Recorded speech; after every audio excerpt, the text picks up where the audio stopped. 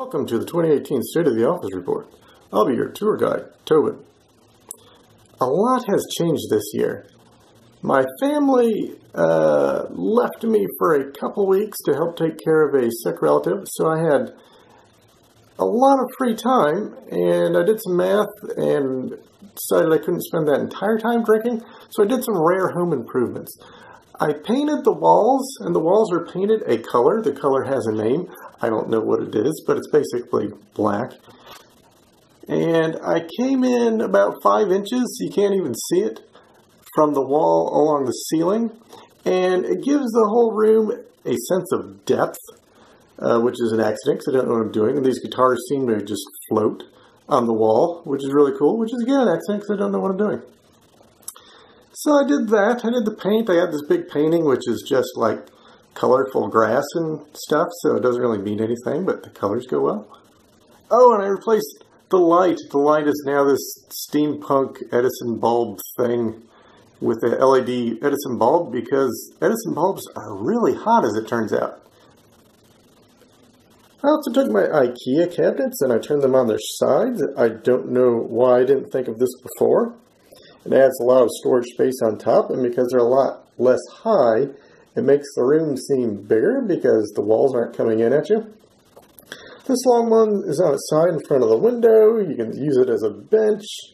The window, normally these shutters will be closed because the outside is bullshit, but they're open right now to let in some light. Guitar gear. That's what everyone comes for. I know no one cares about the guitar gear, but hey, it's my movie. I got a new guitar head. This is an Ibanez tube head, 15 watt. The original owner put Mullard tubes in it, and it sounds glorious. It's just straight up clean headroom all the way up. The cab is a Panama Guitar Cabs 2x10. I found I kind of prefer 10-inch speakers over 12-inch speakers. I don't know why, they're just a little punchier. Maybe it's because I'm not playing in giant venues. Down here on the floor, we have a tuner pedal, compressor, noise gate, Wampler Euphoria, Wampler Pinnacle. This is new. This is an Earthquaker Devices Dispatched Master, and it is a combo reverb and delay, and it sounds glorious. I have a John Petrucci Signature TC Electronic chorus pedal, so now I play exactly like John Petrucci, only slower and with less accuracy. And I have a BB Sonic Stomp chorus pedal, BB Sonic Stomp. If you see that, you immediately know this person started playing guitar in the 80s. Up here I've got my other pedals that aren't being used right now. I have some pedals and my Roland JC Chorus downstairs near my son's drum kit because he is a wicked good drummer and we do some jam outs.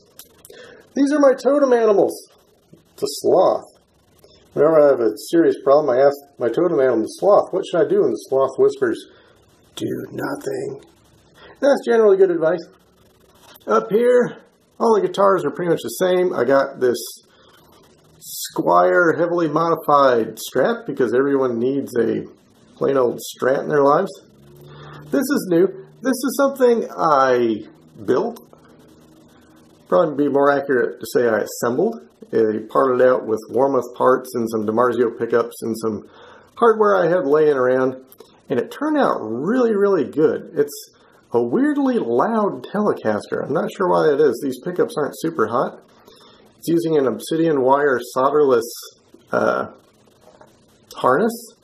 I don't think that's doing it. I don't know why it's really loud. It sounds really good. Alright, now on to the Digitalia. First of all, this phone is it's a Moto E4 Plus. Has a 5,000 milliamp battery. That means it can last a couple of days between charges. It's just the feature I like on a phone the most.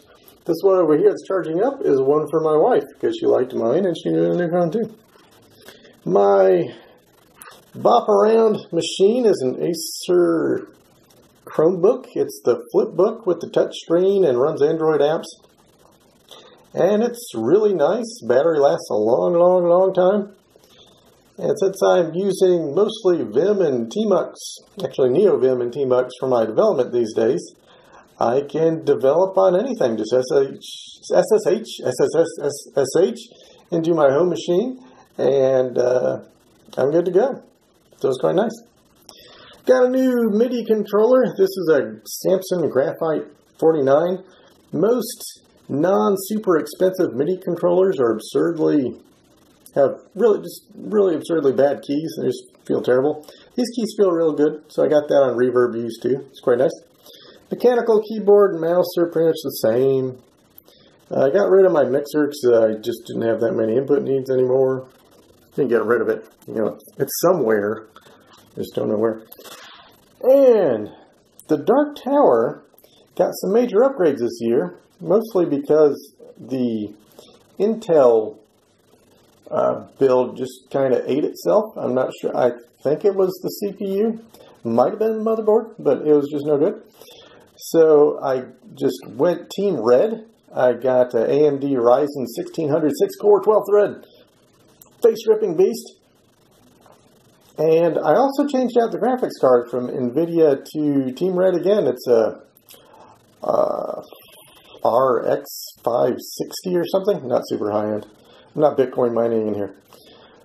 The NVIDIA card with a proprietary driver for games is a wee bit faster, but the open source driver for AMD is really good, and AMD's been a really good member of the open source community in doing that, so I want to support them. And because it's the open source driver, in just day-to-day Linux use, it's very nice and very stable. So that's all tricked out. As I mentioned, I'm mostly NeoVim and Tmux these days for development, which means I can develop pretty much anywhere on anything. Let's see. The headphones. These are my Sonys in here because I don't use my headphones in here very often.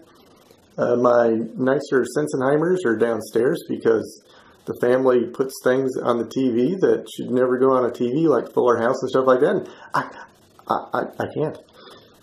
And finally, all my to-go crap goes in my good old trusty North Face yellow something or other backpack that will outlive us all. That is the State of the Office 2018. Come back next year when I don't plan on making any changes, and it should be that exciting. Bye-bye.